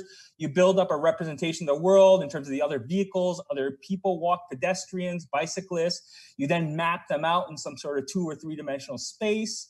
You then try to come up with some set of behaviors. Should you pass? Should you let the person go ahead of you? You then have a plan in terms of how you should, veer to the left or veer to the right. You then generate a trajectory. You then send that trajectory to your motor controllers on your vehicle to be able to steer, to hit the gas pedal, and so on. Right? And this is kind of how we engineer these systems today. But the dream now is, can we make these systems learn to do a task in the physical world like we do, right? We have sensors, we have our actuators, and we're just going to learn like the brain learns as this kind of mess of neurons that will basically take this information in and generate the appropriate actions out and try to remember what's important about the world and try to keep track of the predictions of what's going to happen in the world. And so this is kind of the, I think the big vision in terms of deep learning is that we could try to learn this just automatically. All right. And the way we kind of formalize this is something we call a Markov decision process. It's really that, we have our robot or we have our agent, and it really takes in information from the environment through its sensors to estimate a state. It then takes an action, and then the environment changes, right? That's something we model as a transition probably. And then the environment also provides rewards to the agent. And what we then try to do then is essentially a form of reward maximization. Right. So if the environment is giving us a reward at the current time and maybe a reward, tomorrow and the reward the day after tomorrow, what we try to do is kind of what the economists model in terms of human behavior is that we are trying to maximize some sum of rewards over time. And there's something called the discount factor, which is kind of basically interest rate that says that a reward next year is worth a little less than a reward immediately. And what we then try to do is we try to come up with a policy. That is, how do we act according to the current state? What action should we take so that we maximize something known as a value function? That is kind of an estimate of how much reward we will get over time. All right, and that's really how these systems are built, essentially engineered to try to optimize this function, this total reward function. And this learning rate, this discount rate is very important because it kind of explains the difference between how kids act and how adults act, right? Kids, if you say that they have a choice between a cookie right now and 10 cookies, an hour if they wait, they'll tend to take the cookie now, right? They're kind of maximizing kind of myopically the immediate reward. Whereas, as you get older, you learn how to kind of plan for the future. You're able to kind of think about rewards, long-term rewards as opposed to short-term rewards. All right. And this is kind of the idea of reinforcement learning, is that can we train our robots to learn just like animals do if you kind of give them rewards over time, right? So kind of the standard example of this is Pavlov's dog, right? That what they do, the dog has learned to associate this kind of food reward with the state of a bell ringing. And it's able to kind of learn that through several examples. And then it's able to understand that the bell ringing is a state that will indicate some future reward given to it. And, there's experts at LSAC that work on this kind of biological reinforcement learning. They concentrate on something known as a dopaminergic system in the brain, whose function it is to predict, in some sense, the error in terms of the value functions that we use to try to do this task. All right. And then, what is kind of the goal of reinforcement learning? One goal would be to learn some sort of motor coordination skill, right? Being able to do things with our muscles so that we can actually perform some actions over time. All right, and so for example, if we try to do this in robotics, the same idea. If we want to do motor coordination, we use a bunch of motors instead of using a bunch of muscles, but it's the same idea, right? Motors are basically a collection of magnets, permanent magnets, electromagnets. By modulating the current, the electrical current in these motors, you can control exactly on a servo motor the angle of the output shaft of the motor. Now what we have to then do is, if we want a robot to be able to actually do some interesting tasks like locomotion, we have to then figure out the sequence, the precise sequence of activations to send to each of the individual motors so that the robots can do this kind of task. So here's an example of a robot dog that we had to try to train to learn how to walk. So in this case, you see that this robot dog's able to walk forward, walk backwards, walk, turn around, walk to the side. These are all different precise temporal sequences of the motors being activated. And for instance, in more complicated tasks. So in this case, this dog has been trained to essentially do a flip. And then from this position, be able to actually do a crab walk, that is walk back and forth on its back. And then from this position, it can actually be trained so that it can actually do a roll, right? Roll left, roll right on the other direction. And these are all very complicated sequence of motor activations that have to be essentially learned over time so that it actually executes the desired physical role or movement. All right, and that's kind of the idea. I mean, the process that we are able to do this, so, over time to learn that, can we actually do this on our robots? And so an example then is, now we go from four-legged robots to something more like ourselves, bipedal humanoid robots. So now when we talk about locomotion, this is an amazingly complicated physics problem, right?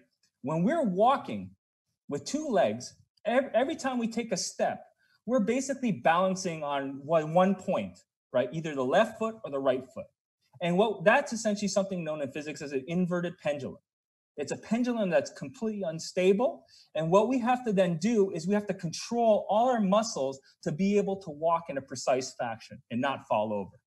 And so what we then have to do with our robots to learn this is incredible. We have to train it to essentially learn these physics models, be able to control the accelerations of the different angles, and also then solve some of these almost very complicated trigonometric equations to be able to kind of keep itself balanced. And so if you do this from a model-based point of view, you can get these robots to walk and do certain skills. So this is an example of some of my students. They put together these robots, they stop them, they're bipedal, they walk around, they're perceiving where the ball is, they're then bumping into each other and then falling over because they're bumping into each other.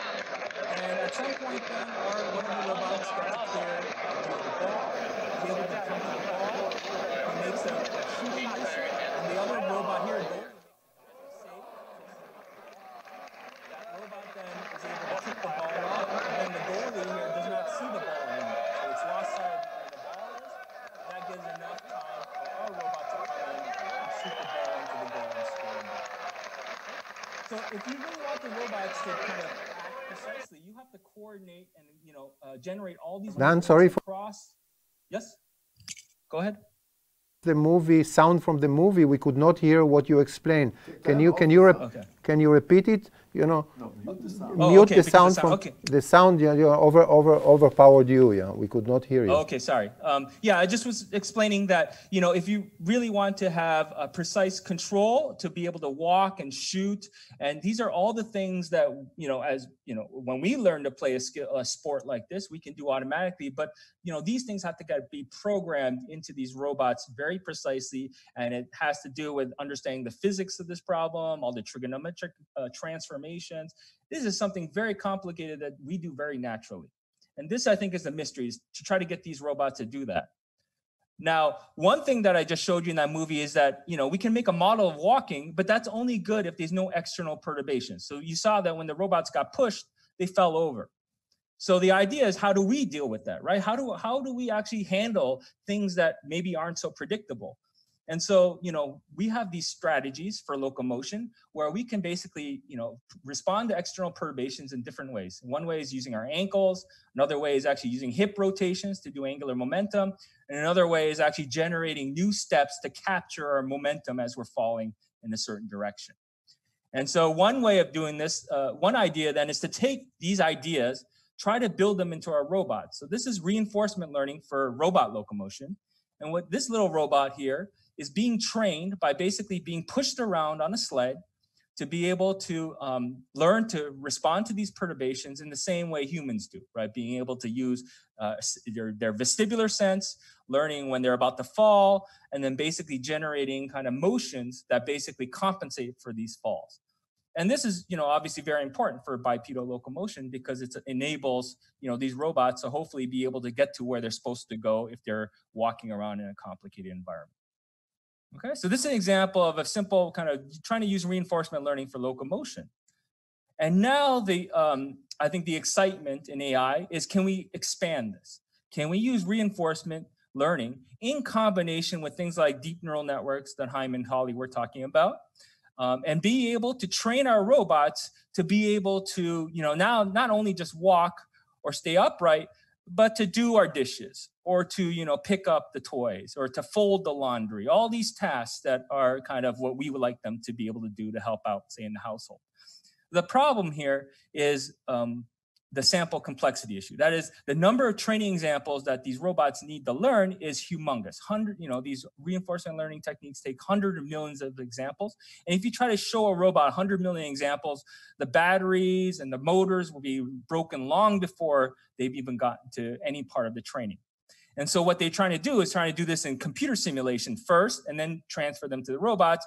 But again, the issue is the messy physical world, that we can't simulate the physical world well enough on a computer so that when we train it on a computer, it doesn't transfer over to actually working on a real robot.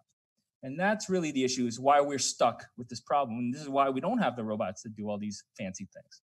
So let me give you an example of a robot that kind of problem that we still are really, really far away from human performance.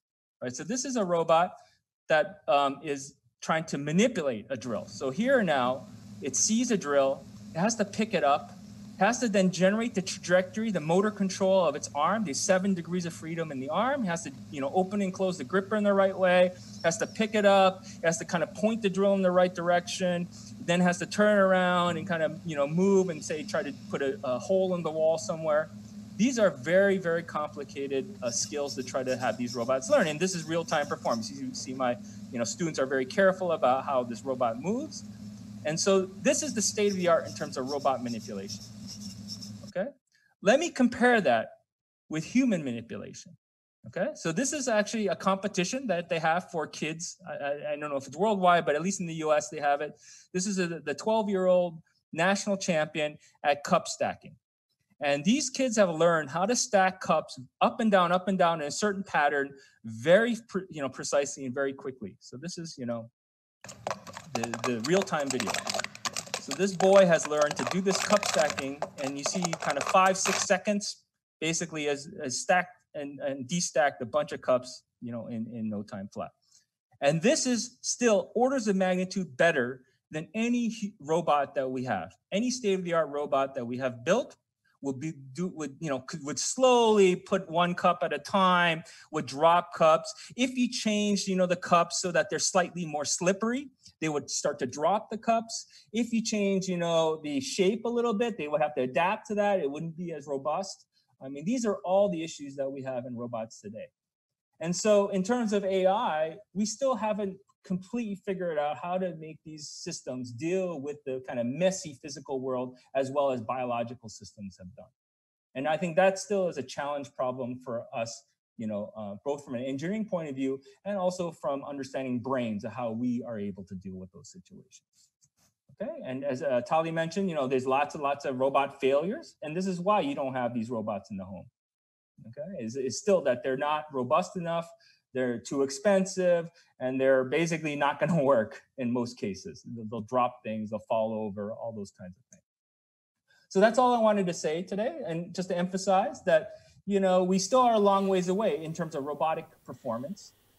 How to get these systems to reason about what we would call large, high-dimensional, continuous state and action spaces, incorporating uncertainty, incorporating non-stationarity. What's the role of data-driven approaches versus model-based approaches to solving these problems? And I think this shows you that there is a strong need for new fundamental insights. And I think that these will be gathered only through kind of good collaborations between neuroscientists, engineering folks, and theorists like the folks at LSAC have. So thank you very much, and I hope you have some questions. Thank you very much, Dan. Fascinating. I was actually hoping to see robots and people dancing together, you know, because I love dance, but I see that there is a long way until the robot will be able to perform these smooth movements that is so easy for us, you know, the hand goes here and so on. Thank you very much. There is a long way, apparently, but I guess you can learn a lot from the human body. How do we do it? It's true that for a child it takes, I don't know, a year to stand and walk, so there is a process of a long learning. Other animals do it faster, like chimpanzees, but apparently you can learn quite a lot from the human, both the physics of the muscles and bones, but also the nervous system controlling it. So you will have this kind of robots. I guess you are doing some kind of interaction. So we don't have actually many questions until now, so we can discuss it a little bit among ourselves. I'm sure maybe Tali wants to ask you, or I can ask Tali, and so on. Hopefully people will join in. But please feel free, all of you, the 60, 70 people that stay with us, please ask questions. I will try to follow the chats.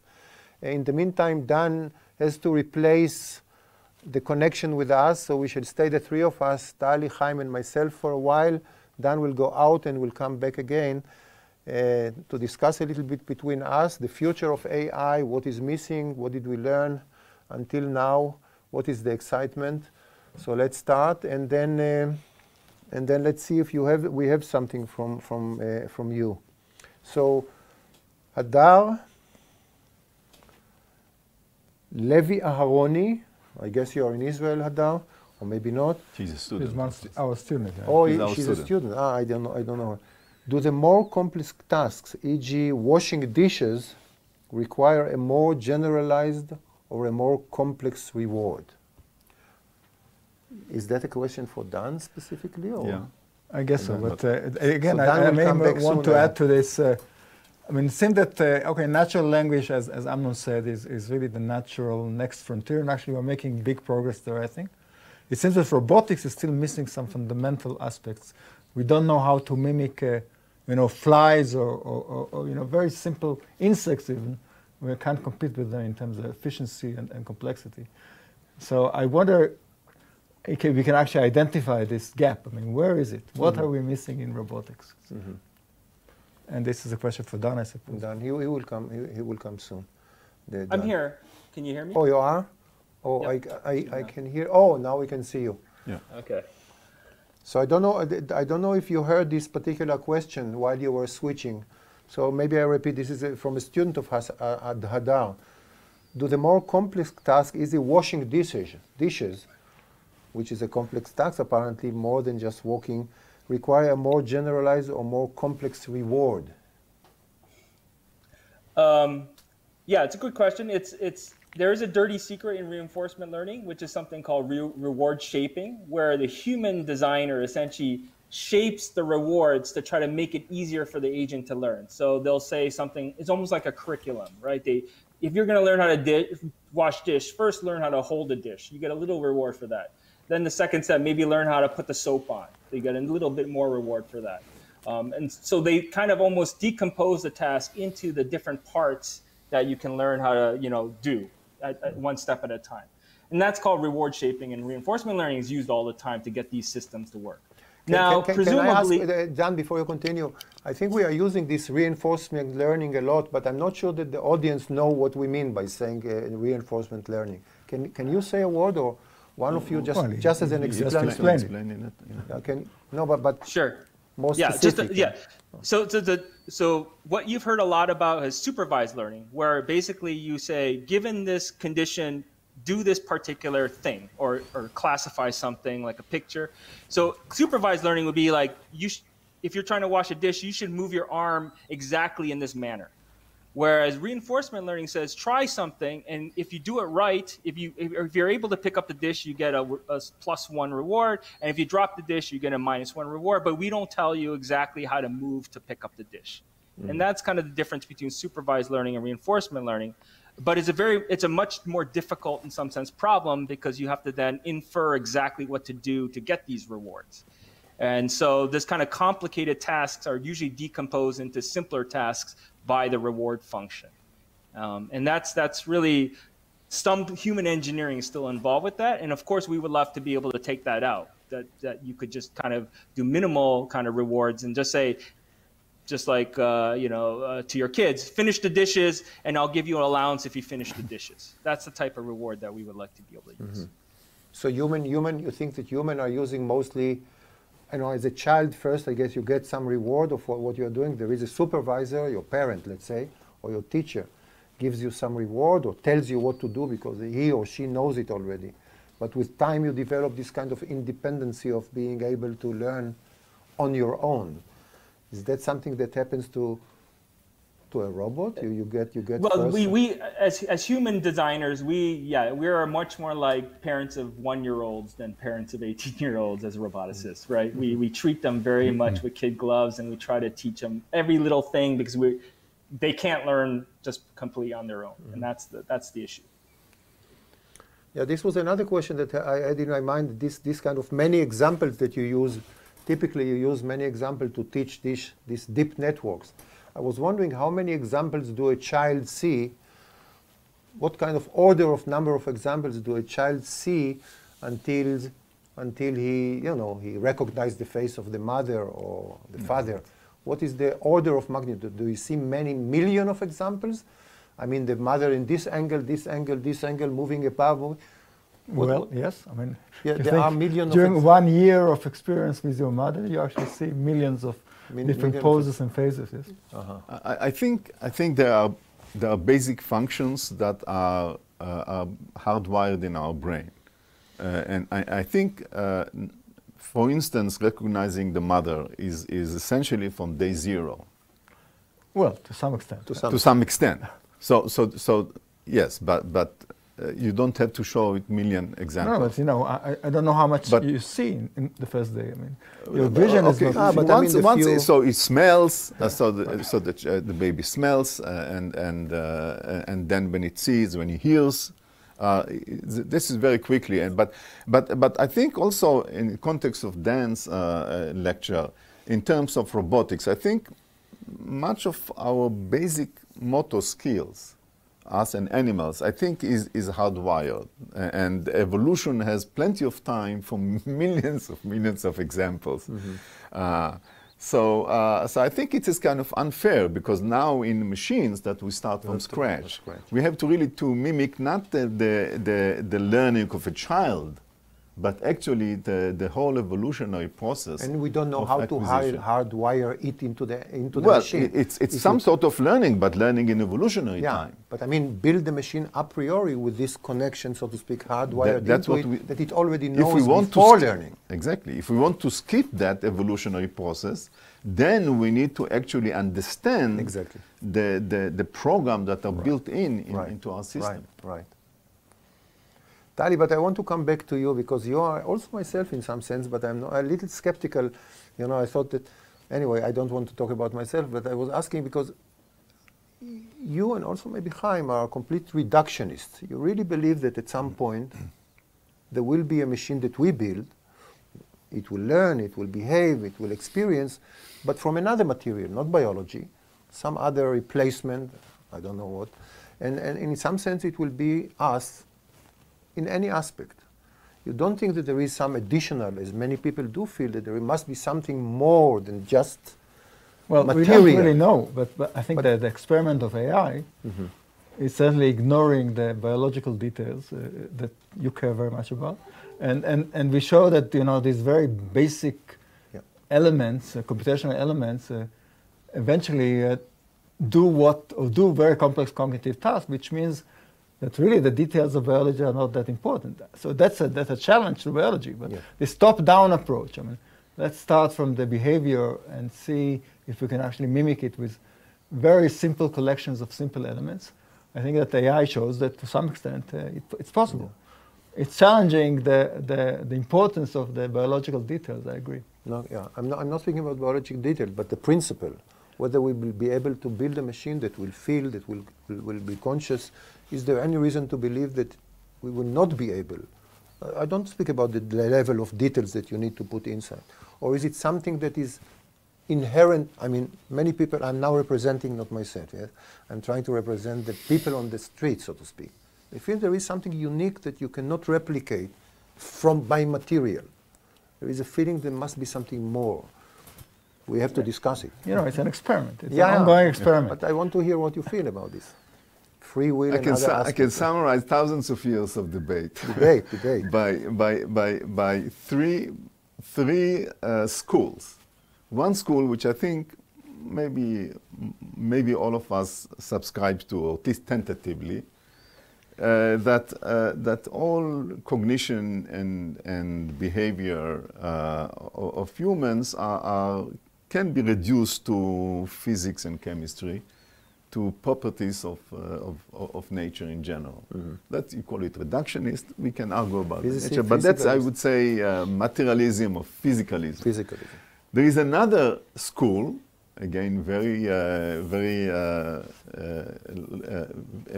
long tradition, dualist, that says no, that we have soul or spirit or whatever, which is different from matter. So mind and matter are very different things. And maybe we are unique in that sense. So machines will never have spirits or mind and so on.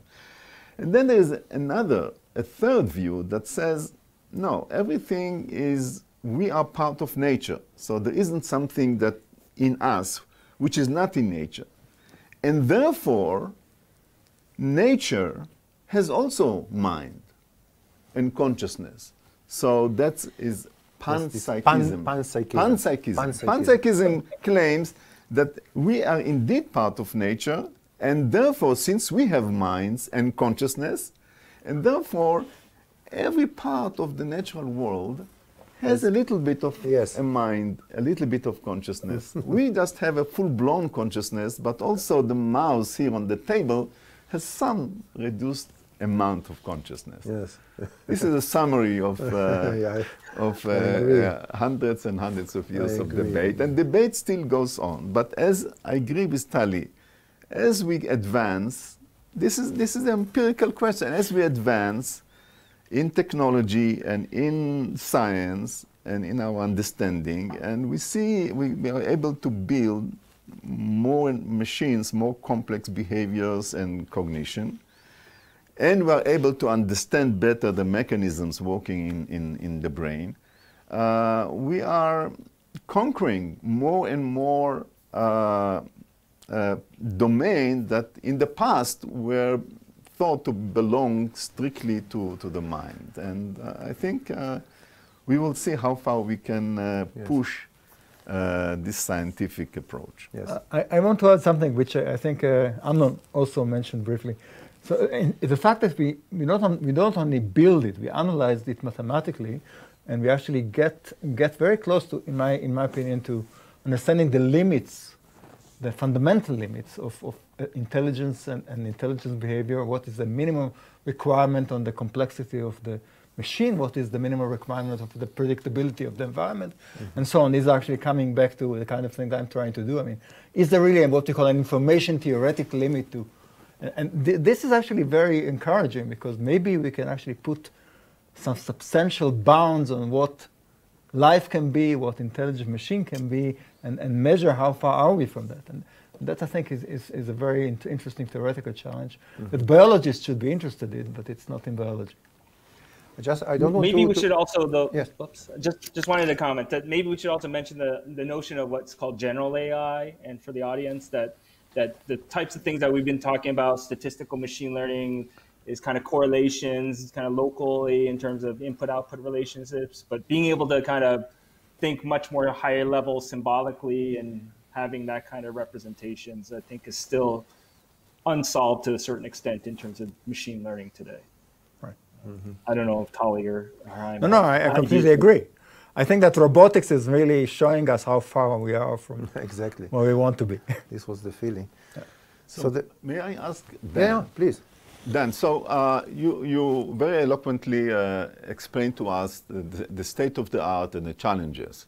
But do you have any vision of what would be the breakthrough in the future in building autonomous systems?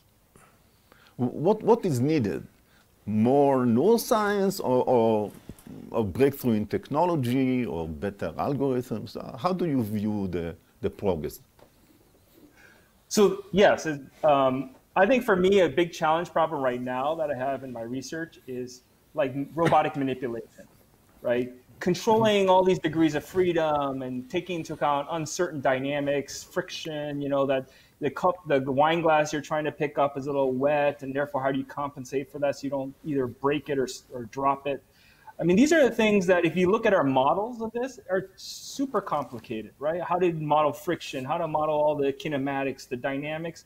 And we try to invert that and solve that using optimization solvers. And it seems just so cumbersome to try to do this.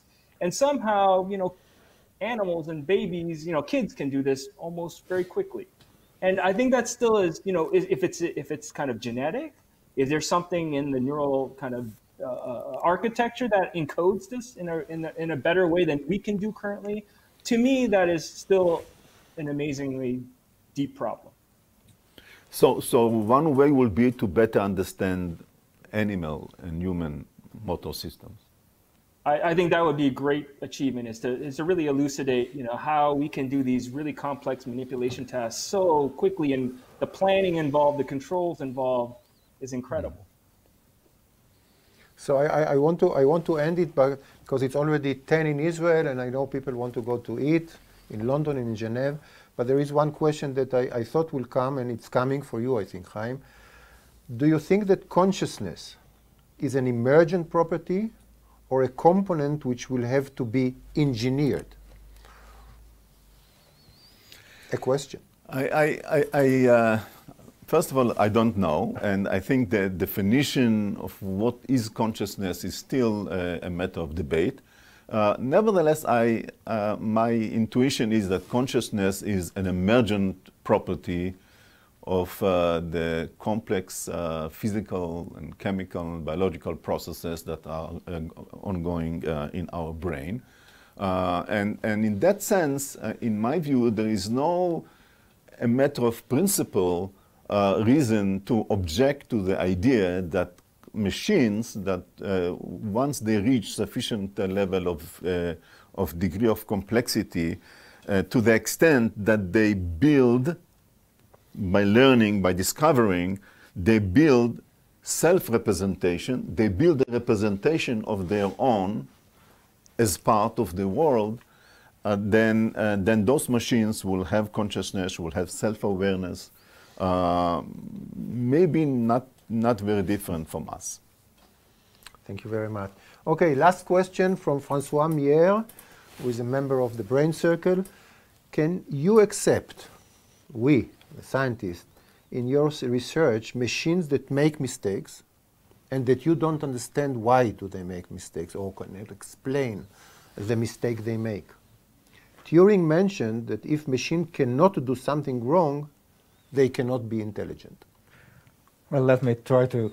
First of all, I mean, I wanted to talk about it. I didn't get to it. So the whole question of, first of all, those machines make a lot of mistakes today. I mean, the more complex they become, the less we understand why they do what they do. And one of the challenges actually in AI today is what we call explainable AI. I mean, to actually understand why this machine decided something, it turns out to be a very difficult problem. I'm not sure there is actually a fundamental answer to this one. So they are already at the level of mistakes of humans, or even more complicated mistakes. So in that sense, that's easy. I mean, mistakes are done by machines. Now, why? I mean, so it's not only that they make mistakes because the training data was wrong, because the prior architecture was wrong, or whatever. There are many, many possible reasons.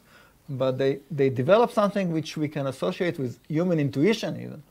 I mean, they do things which nothing in the details of the machine tell us why they did it. I mean, it's not reduced to a mathematical theorem at the end. And that's something we have to cope with. I mean, those complex machines really behave like humans, at least in the sense of mistakes. But there's really a big challenge of trying to understand. I mean, those machines are now doing critical things. They're now driving cars, making surgery. I mean, deciding on policies, finding targets for the army, whatever. We need to understand why, They And make actually, mistakes. the need to actually explain AI is a very important challenge. That was the question. Yeah. That was the question. Yeah, so indeed, for lack of time, in my examples of learning from two images, just to learn two concepts. This is amazing. Yes, but there are examples which I had to cut from my presentation, that the machines make mistakes which humans will never make. Like, for instance, that I don't know, a pizza versus a bird. The machine confuses them on the basis of, again, on the basis of a few examples. Yeah.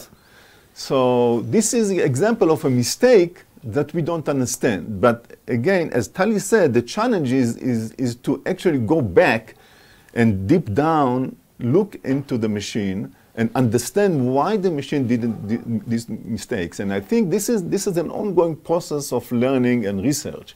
Mm-hmm. And we make tremendous progress not only by studying the success of the machines, but also by studying their mistakes and the reasons for their mistakes. Absolutely.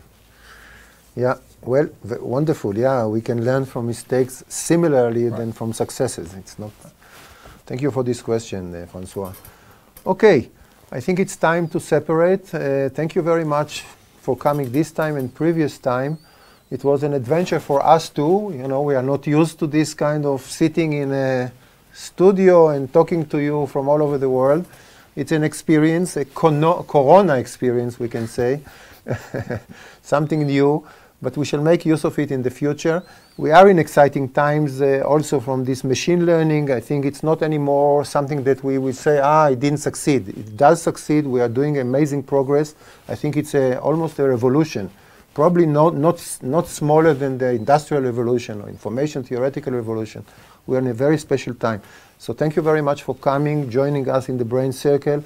Thank you for all of you, Dan in America and Tali, and Amnon is not here, but thank Amnon. Yeah. You can all open your, unmute yourself and clap us if you want for the effort that we did. Thank you, all of you. Thank you very much for coming. Thank you, Dan. Thank you, Dan, and thank you, Tali. Thank you. And we shall be in touch again. I think probably in September we'll try to do maybe something for the kids, a special brain circle for the kids. I volunteered to tell the kids about the brain. We'll see what happens. In the meantime, have a great summer. For those of you who can leave the country, go to, I don't know, the Greek islands. Otherwise, we'll meet soon. Thank you very much, all of you. Shalom. Toda raba. Thank you very much. Thank you. Toda raba. Shalom. Toda raba. Toda raba. Toda Francois. Toda Nili. Toda David. Toda Viviana. Toda to all of you, whoever I can see. Yeah, thank you very much. I will see them. Okay, shalom. Shalom, everybody. You can unmute and talk to us for a second before we separate, if you want. Yeah, you can also open the video, so I can see Muriel and Picard and Jean-Claude and Nili and Sophie and Emmanuel. Good to see you, Emmanuel Gutman. Shalom. Shalom, shalom. Shalom from Belgium. I guess you are in Belgium now. Oh, I'm בארץ. Ken. Wow. Welcome. And Wendy and Andrea. Very good to have you here. Thank you very much for coming. It's a pleasure. Shalom. Thank you. Toda raba. Pleasure for us. Thank you. Bye Shalom. bye.